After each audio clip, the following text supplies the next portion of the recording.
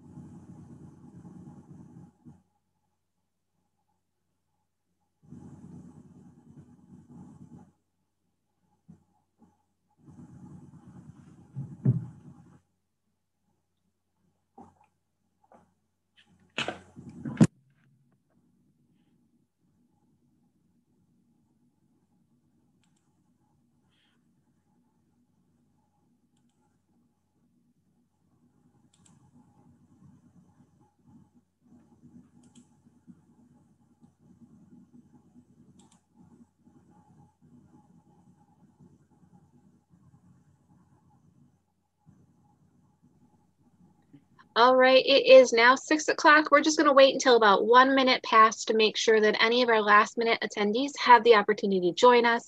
I always have 1 or 2 people that are a little bit late or right at that last second, and I want to give them the opportunity to be able to join us without missing out on too much. So thank you for everybody that has joined us so far, and also thank you for your patience.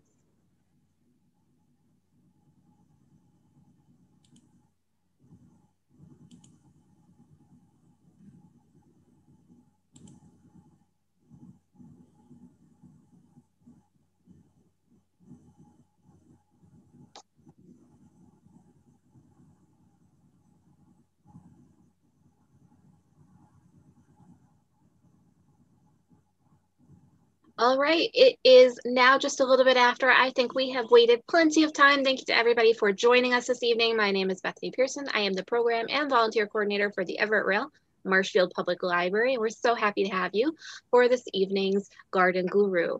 We do have Donna here this evening, one of our Wood County Master Gardener volunteers that has joined us for another fantastic presentation.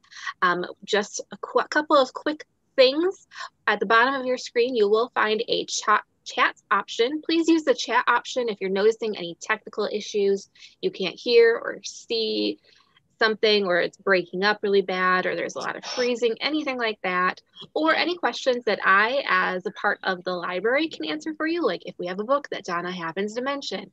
You can ask any of those types of questions to me and I will help you with those. But if you have questions specifically for this topic or for gardening in general, because we do want to encourage, if you have any other questions with your current gardening, to go ahead and take the opportunity to ask a Master Gardener volunteer while we have her here.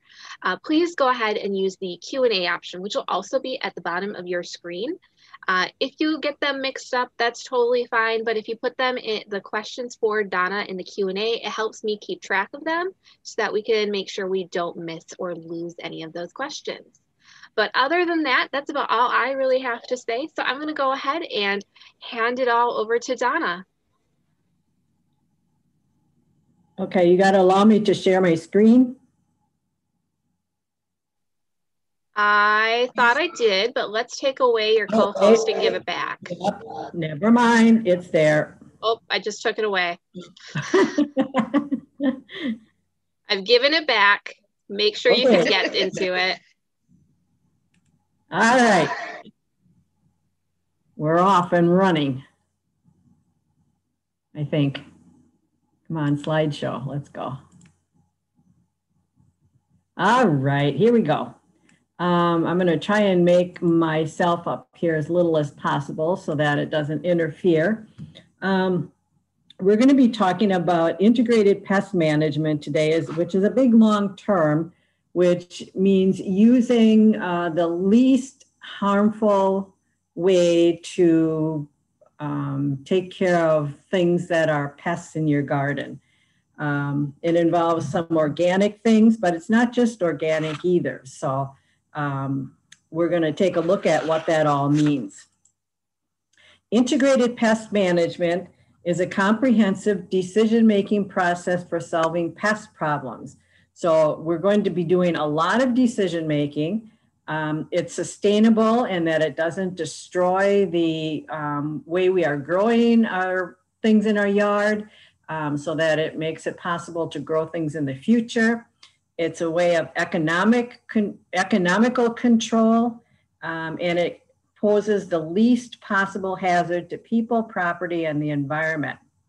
Rather than trying to eradicate pests, IPM considers all available information, accounts for many different objectives. What is your objective in your landscape? Is it the beauty of your rows, or is it the quality of the vegetables you're growing?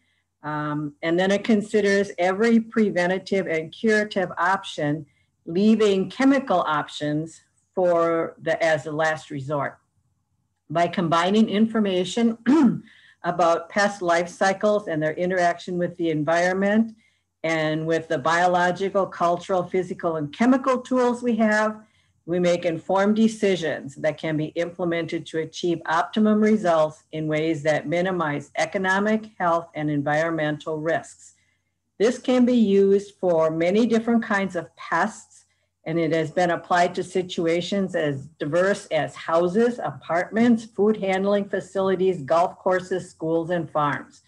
So a lot of times we think of organic as being something that farmers do so that they use less chemicals. Integrated pest management is a lot more than that. So I just read you a whole mouthful of stuff, okay? And we're going to take a look at what that all means. Some of the principles of integrated pest management. It's the opposite of shoot first and ask questions later. You ask a lot of questions first and then decide on the action, or in some cases, no action in relation to that pest. It uses the identification of the pest as a key piece of knowledge, and it relies on knowledge of the pest to control it. It considers the impact of any action on the plants, people, environment, and other organisms, as well as the pest. And it uses chemicals as a last resort. So how does it work? And what are we talking about when we say, what is a pest? Okay, a pest can be an invertebrate like a snail, or one of the other many insects we have, like the potato bug in the middle picture. Pests can also be a four-legged fuzzy creature like deer, squirrels, rabbits, voles, moles, mice, squirrels. So there's a lot of different things. A pest can also be a disease. So we have examples going left to right, downy mildew, which is mildews attack many, many different kinds of plants, but they're kind of specific to, and these downy mildew and powdery mildew, these look like they're on squashes of some kind. It can be a bacteria like you see on the bean with the red arrow there. And then it can also be an insect. The next picture over, you might think that's kind of a disease too, but actually that's a result of spider mites sucking the plant juices out of the leaves of the plant. And so you get an effect we call stippling, which means it looks like it has little dots on it.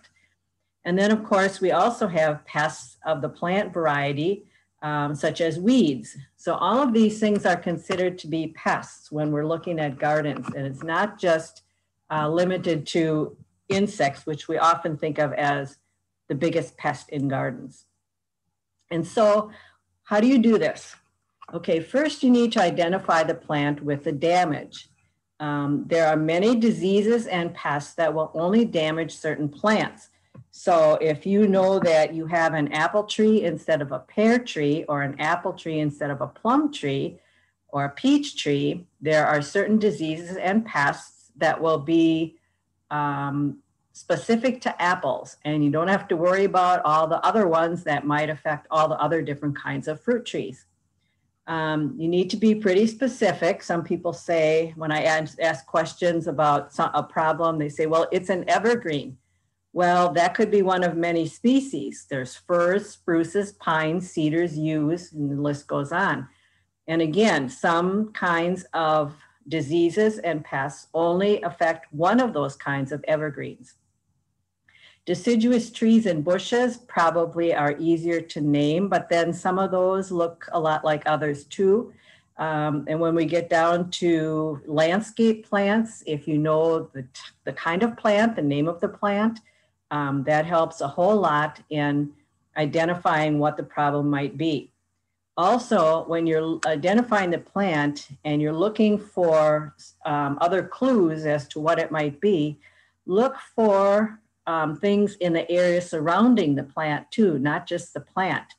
Look for animal or insect droppings. Are any other plants in the area being damaged by this? Describe the damage as accurately as possible.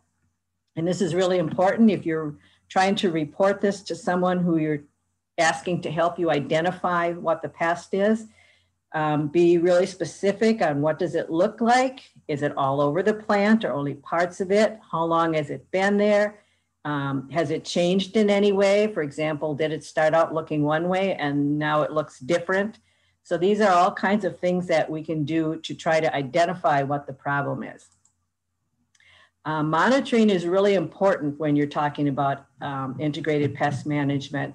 Just take a walk around your yard every day or every other day and kind of look closely at what's growing there and look for things that look different from the last time you walked through your landscape.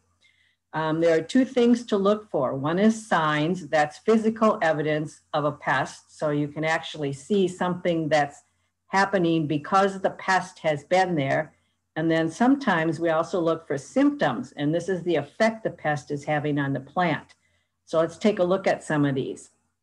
Some examples of signs might be if you took a hand lens like this lower left corner and looked at the bottom side of this needle from an evergreen tree, you would see these little black spots, and those are actually the spores of the disease. So it's a fungus, and these are the spores that are growing, and they will release spores to infect other plants. The middle picture is an example of a bacterial sign, and oftentimes when you have a bacterial infection, you get kind of oozing stuff from the plant or the tree.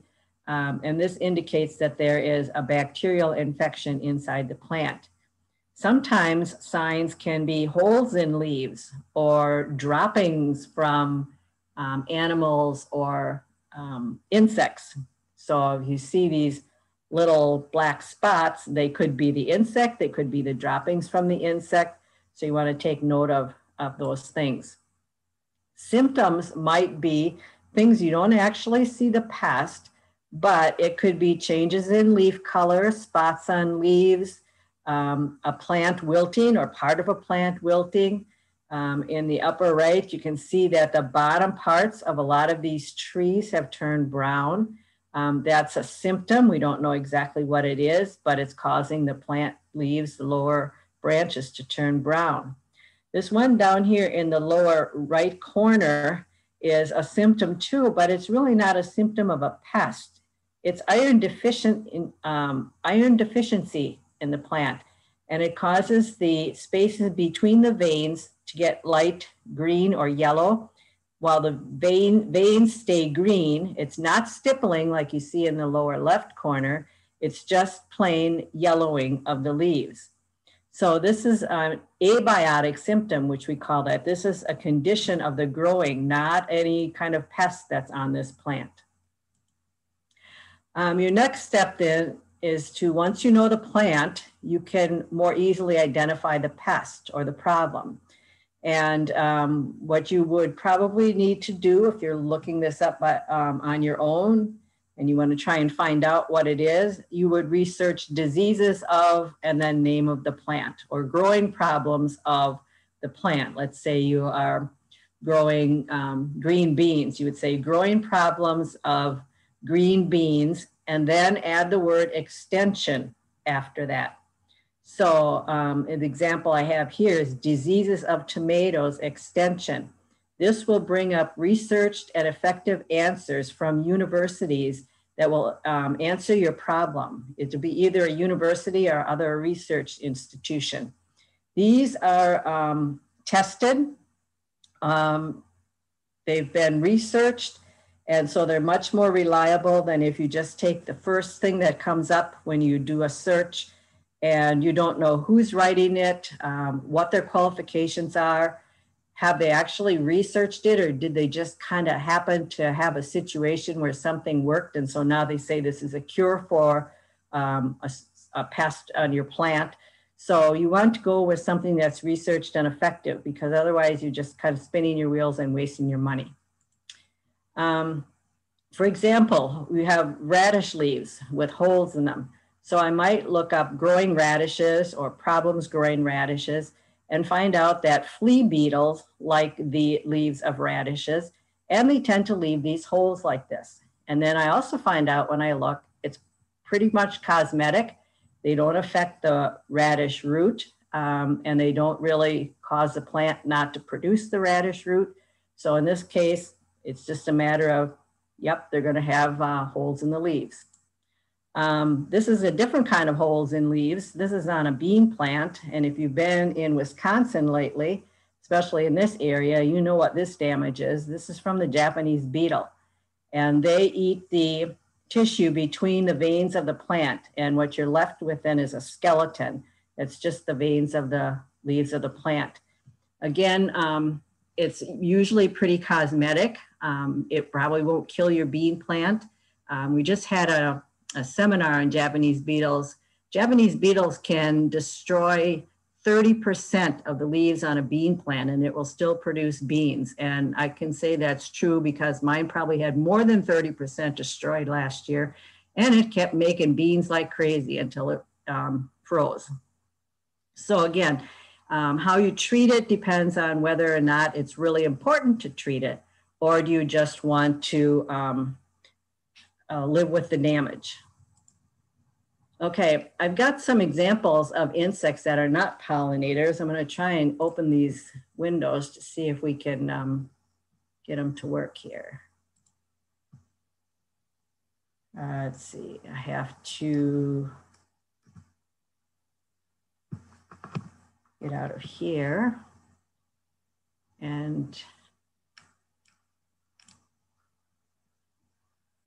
Okay, I want you to take a look at these. These are pictures of 50 caterpillars of common butterflies in Wisconsin. Donna, we're still seeing the slide. Okay, let's see. Let's see, new share. Let's try this. Now are you seeing it? We see it. Okay, these are caterpillars of common Wisconsin butterflies. And you might think, oh, these are pests when you see them on your plants. But it pays to do a little research before you start just killing them. This one here, you probably recognize if you have milkweed in your yard. This is the monarch caterpillar. And let's see, I had this one, I had about 30 of these in my garden last weekend. I'm sorry about the phone. About 30 of these last weekend. That is the black swallowtail butterfly larva. Some of these are really kind of ugly looking. So again, before you just go to picking them off and destroying them or spraying them or something, you might want to look up what they are. The only one that really has any damage at all to vegetable crops is this one right here. It's the larva of a little white butterfly with a black spot on its wing that you probably see flitting around. There's little white ones and there's little yellow ones. This is the cabbage white, and it attacks all the plants like broccoli, Brussels sprouts, cauliflower. It likes that family of plants. So that's probably the only one out of all of these that even has any damaging qualities. There's another, let's see if I can get these to come up here. Nope, come on, go away. Okay, this is another one from Nebraska Extension. These are beneficial insects. This is a lacewing insect, and it's called that because it's a light green color. It looks kind of bluish on here, but it's a green color. And it has a tremendous appetite for aphids, as do lady beetles. This is a praying mantis that eats almost everything. So do damsel bugs. And spiders are some of our biggest pest eaters. So these are called beneficial insects because they do a couple different things. They either eat the bad insects or they parasitize them, which in this case, this picture with the green here, this worm is parasitized by a tachinid fly. And these little white things that look like grains of rice, those are the cocoons of the fly, and they will hatch into other flies, which in turn lay more eggs on other caterpillars. And what these kinds of insects do, these parasite insects, is they lay their eggs on a bad insect, and the larvae actually eat the inside of the egg of the caterpillar, killing it, and then make their cocoon and then turn into the adult. So these insects here tend to do that. Then we have another classification of good insects called,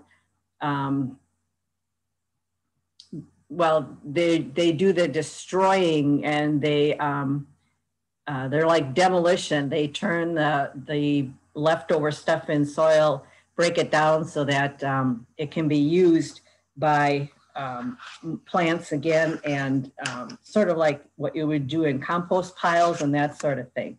So there's all kinds of different insects that are actually quite good. Here's another example of some beneficial insects. This is a caterpillar of the ladybug, and again, ground beetles. They also eat cutworms and root maggots, which are things that are growing underground because the beetle lives underground. So that's why before you actually go about killing something, we want to make sure that we are doing things right. So let's go back to the presentation here. Okay, we'll start with this one. Nope, we're not going to start with this one. All right, we'll get back to it. Okay, if you need more help in IDing pests that you've found, whether it's diseases or insects or weeds, the UW Horticulture Department down in Madison has several different labs that will help you identify insects or plant diseases. Many of them charge very little, or the Plant Disease Diagnostic Clinic does charge to diagnose plant diseases. The Insect Diagnostic Lab just generally helps you identify the insect. There's a turf management lab. These are all on the handout. A weed management lab, and they're particularly interested in invasive plants. Then on that website are what are called fact sheets. And these are 1 or 2 page sheets that have really a lot of information about a pest once you identify it. What's its life cycle? What's the best way to control it? We also have what's called the Learning Store down there.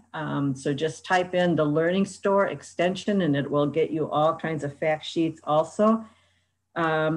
If you can't find what you're looking for there, every county has a horticultural agent. And usually in the county seat or the courthouse, wherever the county offices are.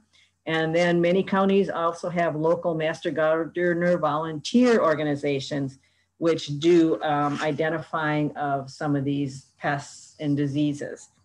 Many times they have what's called Ask the Master Gardener, and they're sometimes located at farmers markets and plant sales and festivals and things like that. So do some Googling and see if you can find those.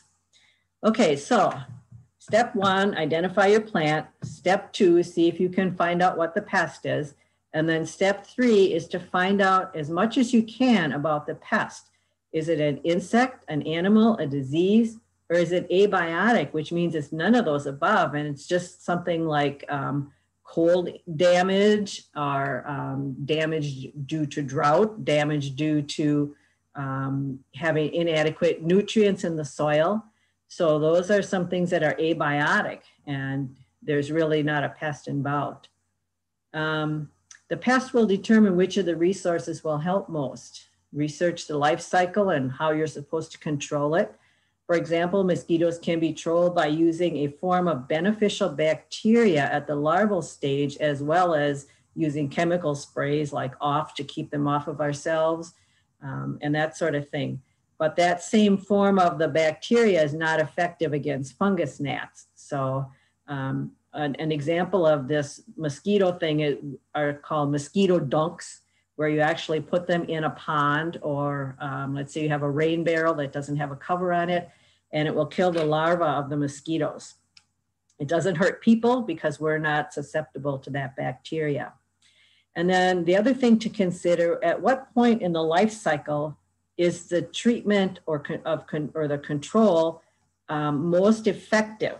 For example, if you put grub control on your lawn in October, it's not going to be effective at all because the grubs by that point are pretty good size and they're also moving down farther into the ground because it's the ground is getting cold.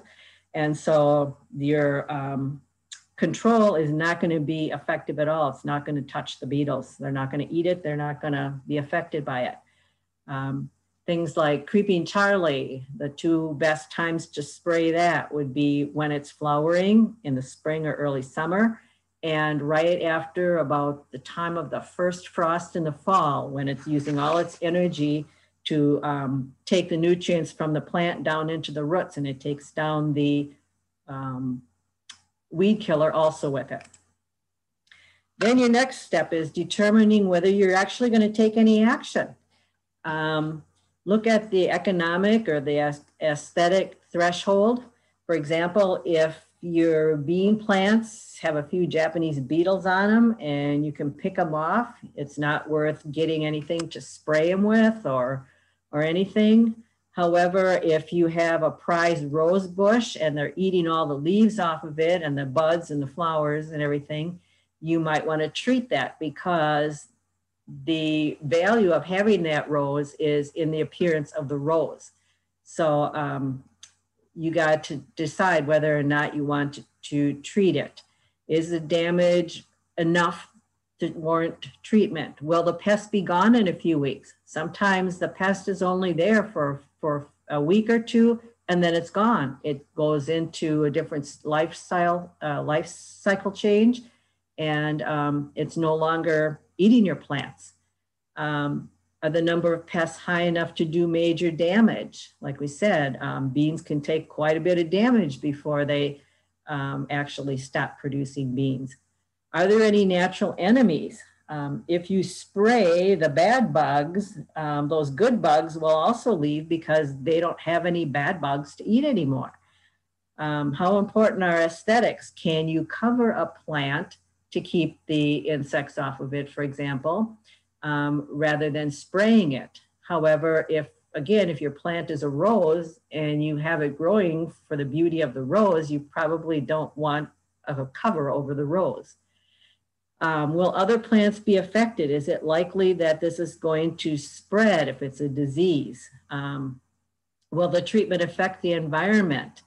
Will it run off into, let's say, a stream or something?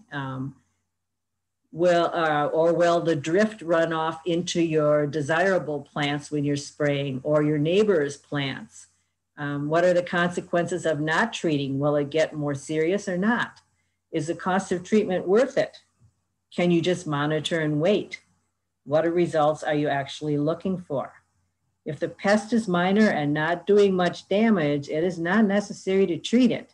And if the cost or the harmful effects outweigh the benefit, it's not necessary to treat it either.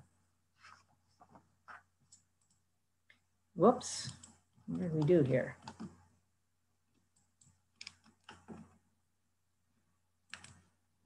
I'm not sure what I did.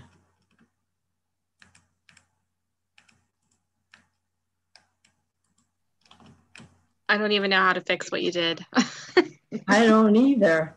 I'm going to see if I can escape. Oh, there, a wreck again. All right.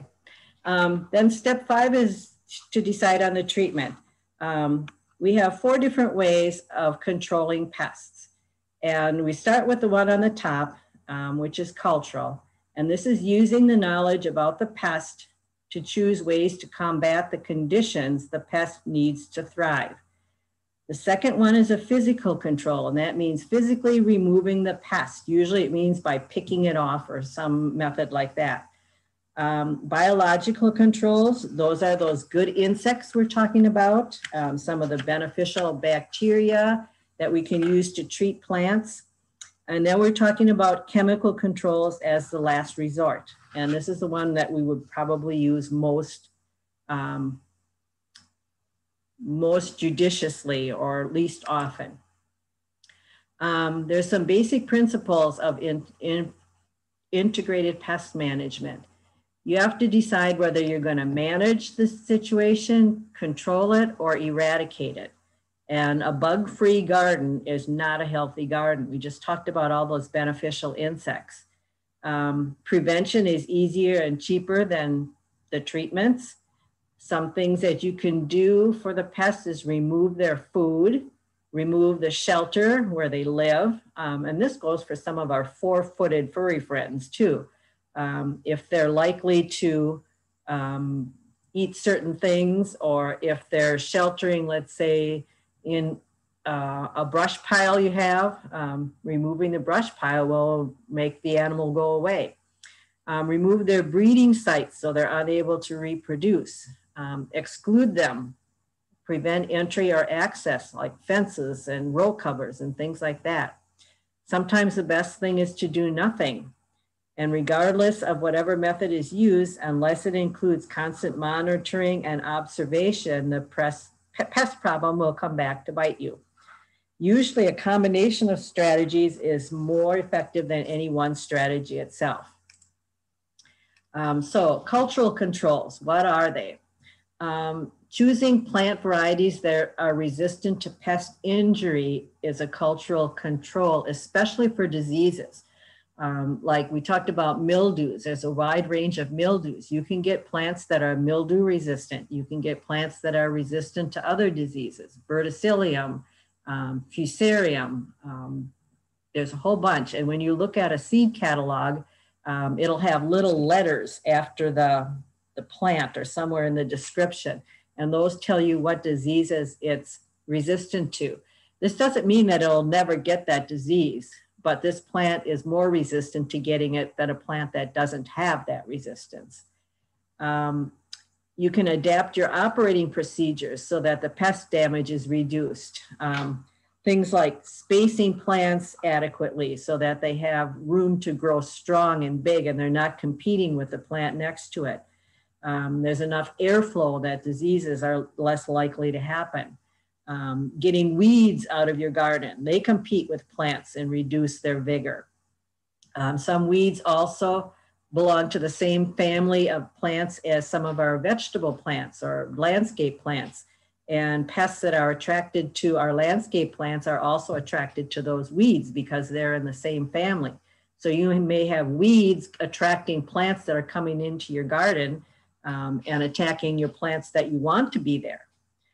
Using things like mulch to control weeds and keep the plant moisture in the soil so the plant can grow strong. Watering at the soil level instead of watering the whole plant. Wet leaves are a good way to get diseases started. And adequate pruning so that the plant stays healthy, that it's got enough sunlight and airflow flowing through it. Another thing is crop rotation. If you're having a problem with a disease, moving that plant to a different part of your garden will help control the disease because some diseases stay in the soil or the crop residue. Adjusting planting time, for example, planting a little bit later maybe than you usually do to avoid some insects that are there at a certain period. Most insects develop according to what we call degree days. And when it hits 500 degree days, that's when a certain pest will emerge and start to chew on your plants and that sort of thing.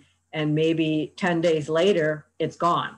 So if you wait 10 days later to plant your plants, you might avoid that whole pest entirely.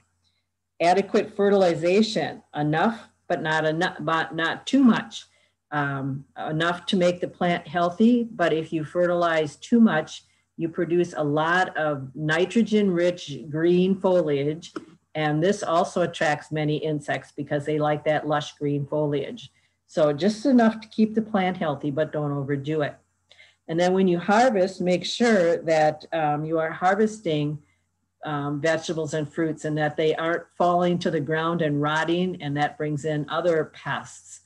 And fall cleanup operations to make sure that if you've had any disease issues, that you take the plant material from that year and get rid of it so that it doesn't harbor the insects or the diseases to affect your crop again the following year. So by doing these kinds of cultural controls, you have a great control over diseases and pests without using any kind of chemicals at all. And it's just plain good growing practices. You'll have the healthiest plants also by doing these things. Then physical controls. These are things like using fencing or deterrents, for example, liquid fence and plant skid and those kinds of things to keep the four-legged furry critters away from your plants. Using row covers to keep insects like the little white butterfly from laying its eggs on your broccoli and cauliflower. Hand picking the insects, either squishing them or dropping them into a bucket of soapy or a jar of soapy water. Sanitation, removing the sources of pest infestation to prevent reoccurrence. Sanitizing your tools so that you don't transfer a disease that you're clipping out of one plant, and then you go to do some pruning on another plant and you use that same tool and you introduce it to the next plant. Traps. I want to say a word about Japanese beetle traps. They do not work. They may trap a lot of beetles, but they use a pheromone. It's a scent that the beetles can pick up, and it goes a long ways. So you're actually inviting like hundreds of beetles into your yard with this scent. It's like, you know, perfume to them. They just kind of swarm through it. And although you may catch 100, you may have invited 300 to your yard. And another physical control is just taking a strong stream of water, like from your garden hose, and knocking aphids off of plants and things like that. So aphids don't move very far or very fast. So if you knock them down, they're not likely to crawl back on the plant. So these are all physical things you can do too, much short of using chemicals. Biological controls are predators, parasites, and diseases that attack the pests. We talked a little bit about those beneficial insects, like lady beetles eating aphids. Birds in your yard eat tons of insects and caterpillars every year. I forgot what the number of insects is that a bird has to collect in order to hatch one batch of eggs. Planting lots of flowers that attract those good insects to your garden. Providing water and things like that for birds will attract them, and they hang around and they use your yard as the place that they're going to find food for their families. Providing cover for birds and places for them to build nests, providing water and little shelters. Some people use like a clay pot that they knock a hole in the rim, turn it upside down. It's a toad house or a frog house. Snakes, those kinds of things also control all kinds of pests. And you're not going to get bit by a snake. There's only one kind of snake that's poisonous in Wisconsin. It's in the southwest part of the state. It's a rattlesnake. So you don't have to fear getting bit by a snake. In some situations, people have introduced, like they bought lady beetles or they bought praying mantises, but oftentimes these do not stay in your garden. If you don't have enough food for that insect, it's going to go somewhere else and find what it needs. So they're really not very effective. And then we're going to talk about chemicals as a last resort. Chemicals can be organic or non-organic, but no matter which one they are, all pesticides are chemical. It just depends on the source of the chemicals. For example, pyrethrins come from an organic source, chrysanthemums. Pyrethroids are a non-organic. It's a chemical formulation that is very similar to the pyrethrin. And of course, we have lots of different chemical ones. All chemicals have toxic effects on something, whether they're organic or not. So you need to be aware of that. Even some of the organic pesticides will kill things like honeybees and other kinds of bees and pollinators. If you're going to use chemicals, you need to select a pesticide with the lowest toxicity or the poisonous value to humans and non-target organisms. Including those good insects like lady beetles and lacewings and praying mantises. Use the chemicals in such a way as to prevent or minimize undesirable environmental effects. So instead of just spraying wholesale an area, you actually spray an individual plant. Using the lowest effective amount of a pesticide and using calibrated spray equipment so you know that you're using the right amount, and following all label directions and restrictions. Pesticides also have different kinds of chemicals in them, some of which are more effective against some plants than others. We'll talk about that a little bit in a minute. And then step 6 is evaluate the results. did you actually solve the problem? Has there been any damage to your good plants? Will you have to do anything else, or was the problem solved? Could you do something in the future that you would not have to use that chemical approach, let's say some cultural or mechanical things? Keep records for future years. For example, if you know that every year about the 10th of July, a certain bug or a certain disease starts showing up in your garden, you can start taking preventative action before that point. Keeping records of where you planted plants in your vegetable garden so you can rotate crops are examples of some of the benefits of keeping records for future years. I want to talk a little bit more specifically about diseases now. It seems like a lot of the things we've been talking about have been insects and that sort of thing.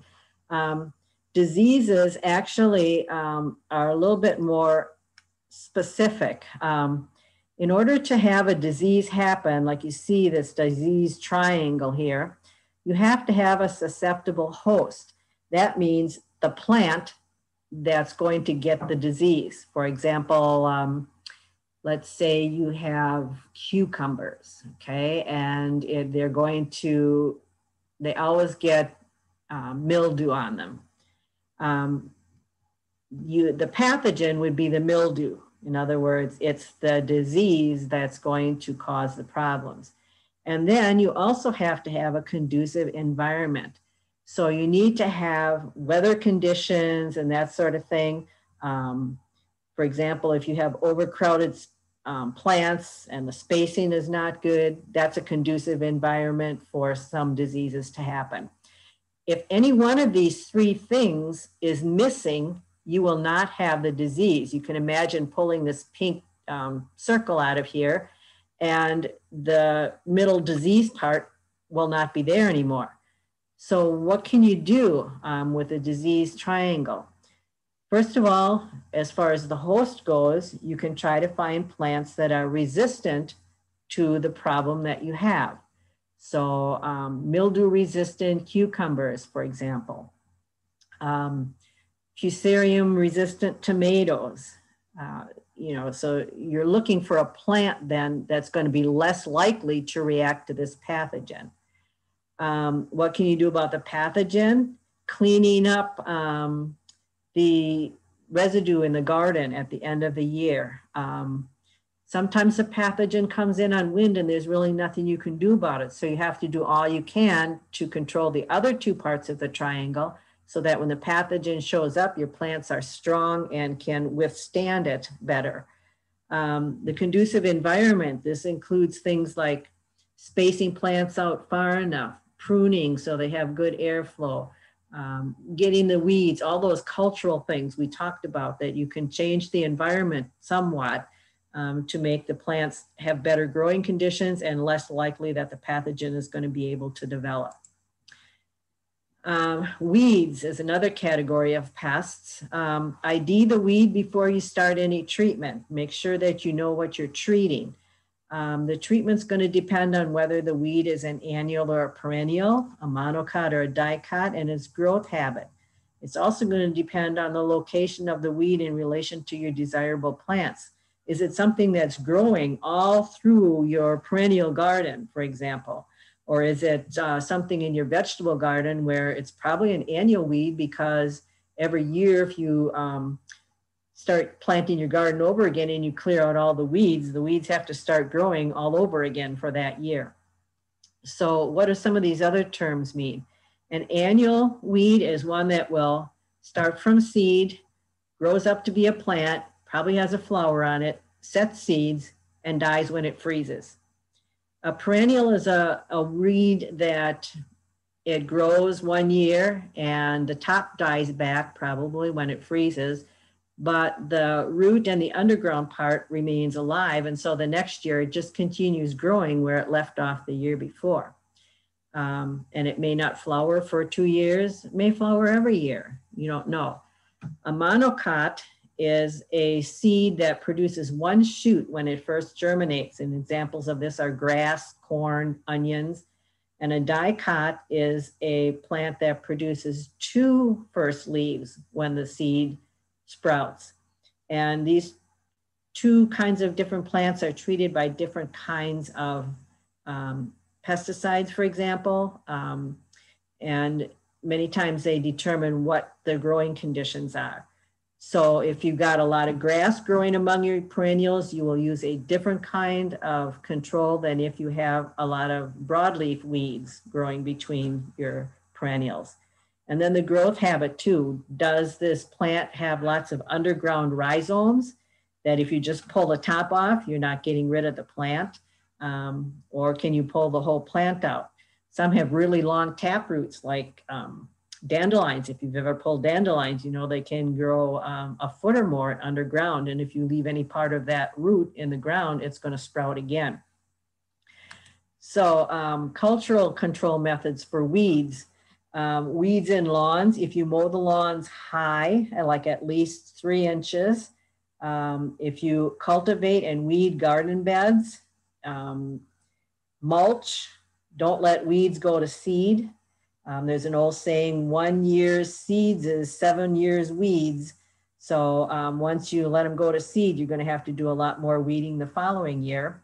Sometimes changing where plants are growing or the amount of shade or sun will help the plants better adapt and keep weeds down. For example, if you can't grow grass under a dense canopy of a tree, try some other kind of ground cover or just mulch the area because you're going to be perpetually weeding and not get any grass to grow anyway.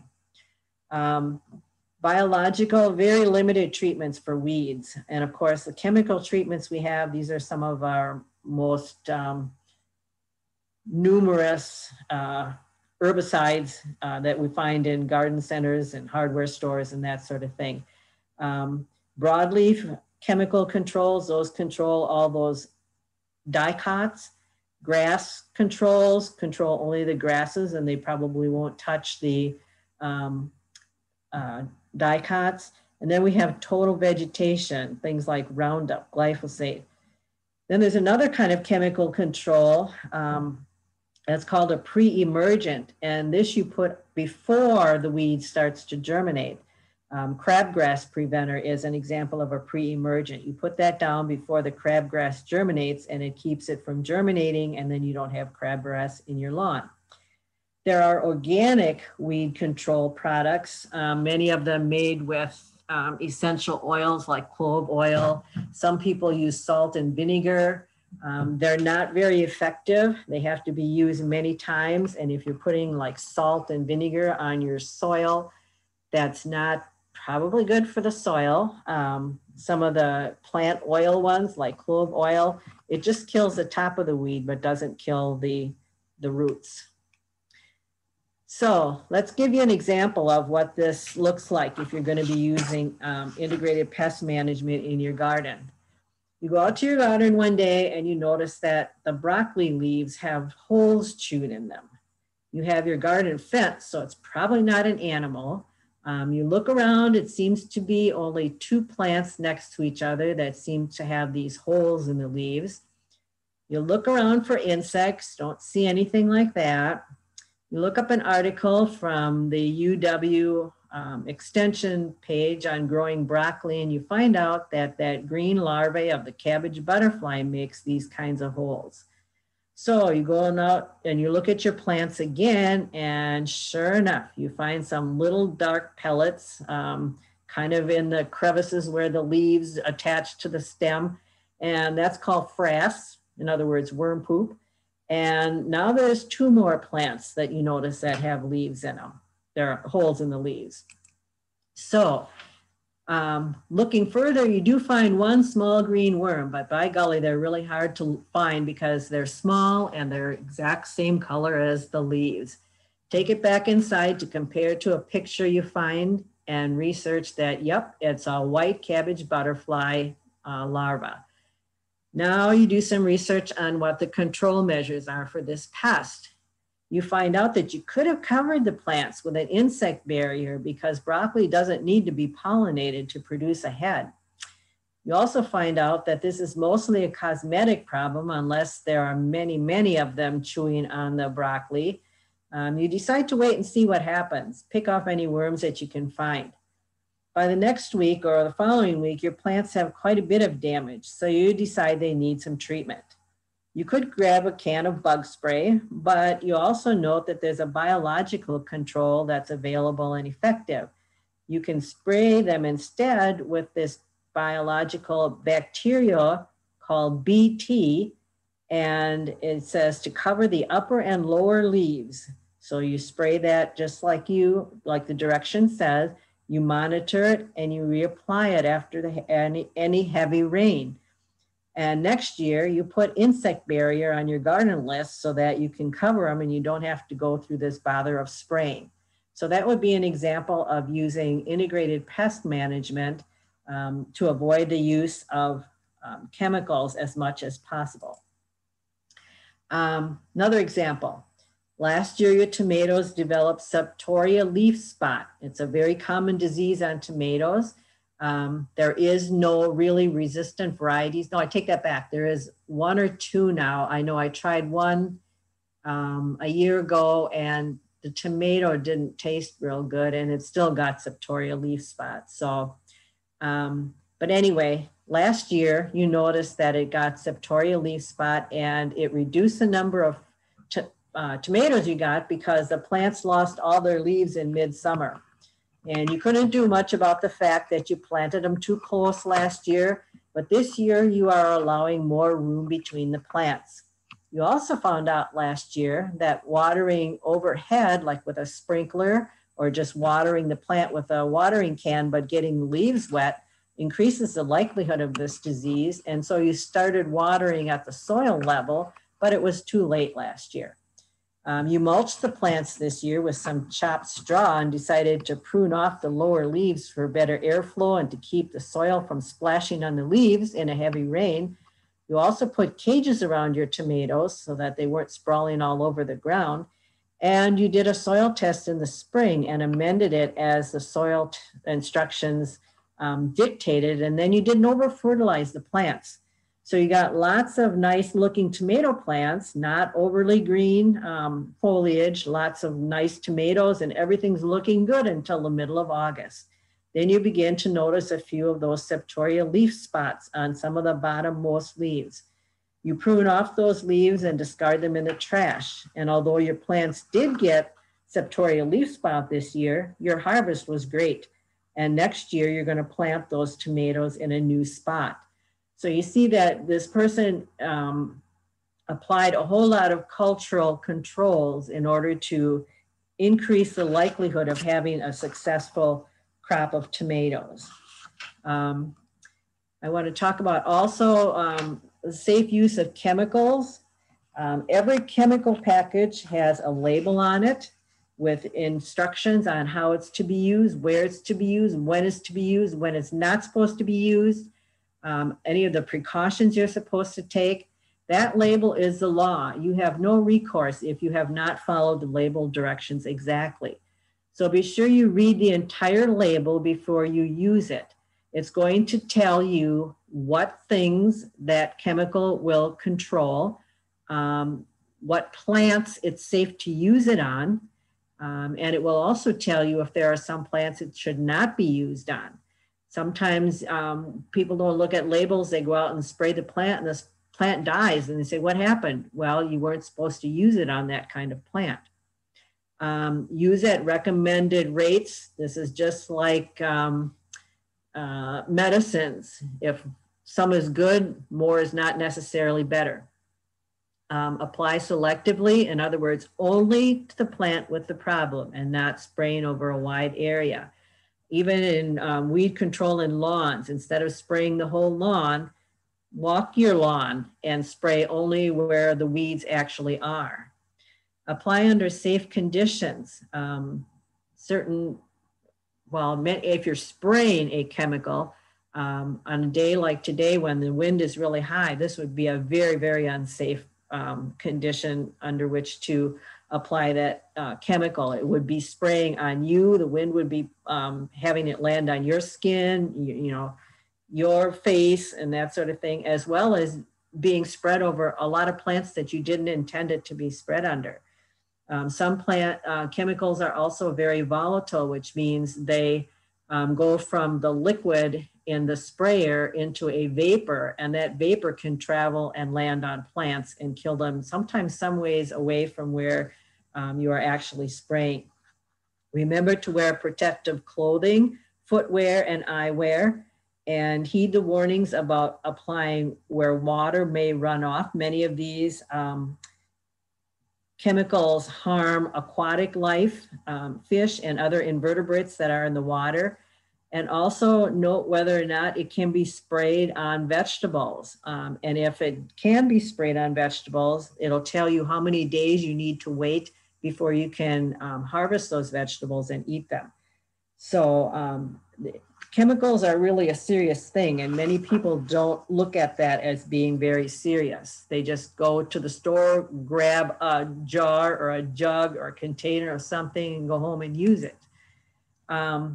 Every pesticide label has an active ingredient listed. In this case, this orange arrow is showing that this is Bacillus thuringiensis galeriae, and this actually controls beetles. This is one of the few things that will control Japanese beetles and the larvae. Every label also has restrictions that tells you things you should not be spraying or doing with this chemical. And then it also tells you what it's effective against. So if you don't see the pest on the label, spraying with it isn't going to do any good because it will not kill the pest that you're after. Even broadleaf herbicides, some of them work better on some plants than on other plants. Weeds in lawns, there's 3 or 4 major chemicals in weed killers. Make sure that the weed killer that you decide to use has the chemical in it that actually affects the weed you're trying to spray. Because not all of them affect all of the weeds. So you might spray your whole lawn and find out that the weeds you were trying to control were ones that weren't even affected by the pesticide.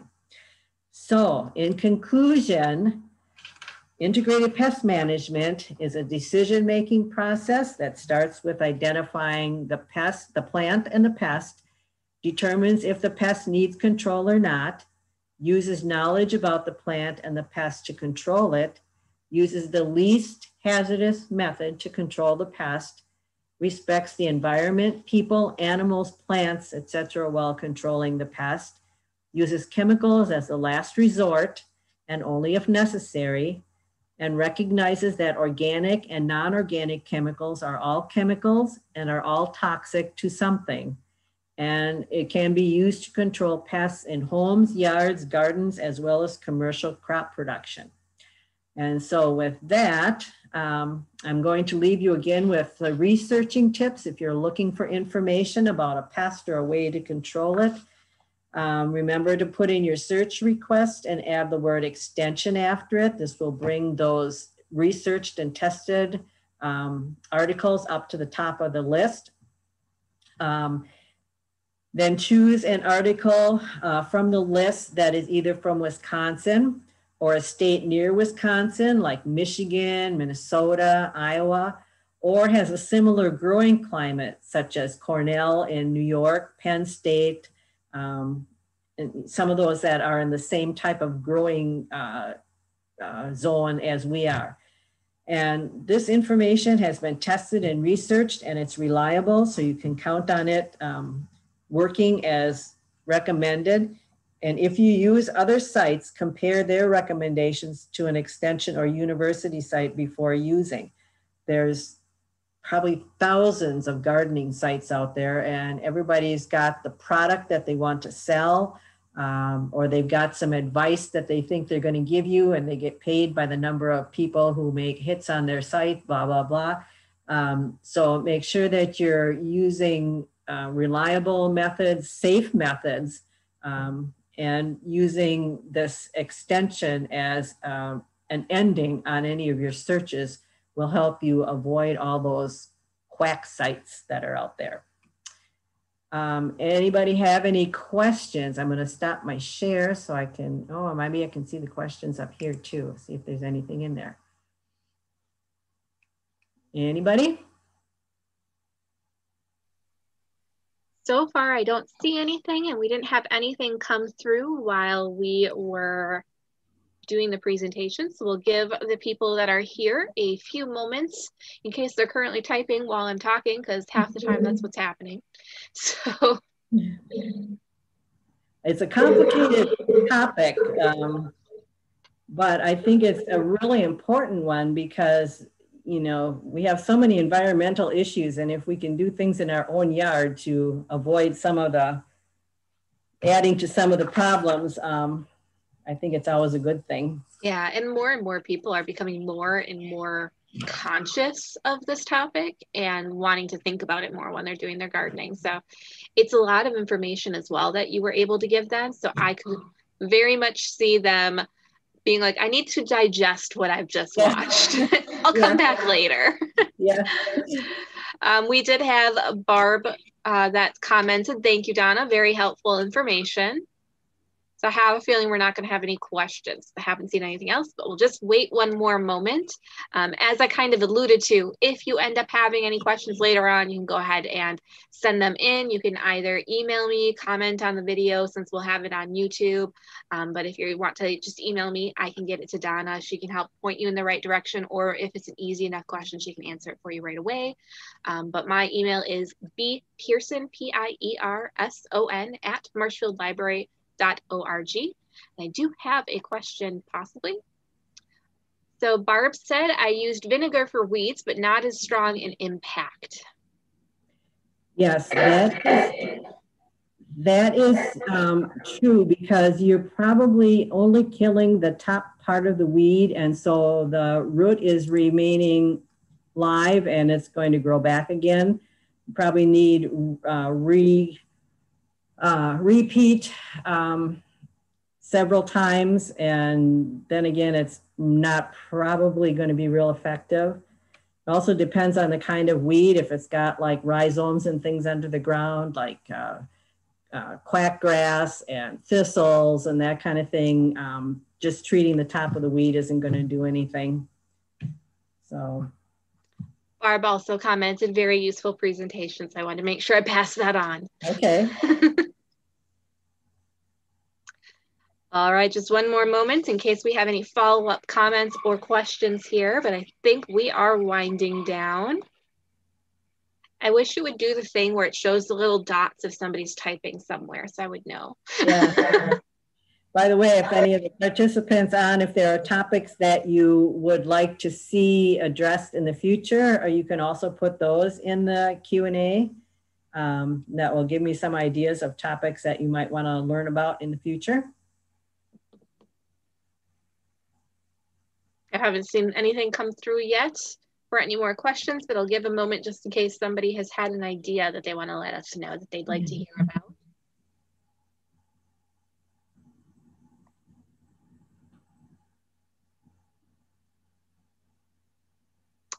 All right, it looks like that is going to be it for this evening. Thank you so much, Donna, for joining us. And thank you to all of our attendees that joined us this evening. As I mentioned, if you want to reach out because we have further questions, or if you think of a topic that you would love to see us cover upcoming in one of the following months, please let us know. Have a great evening. Thank you.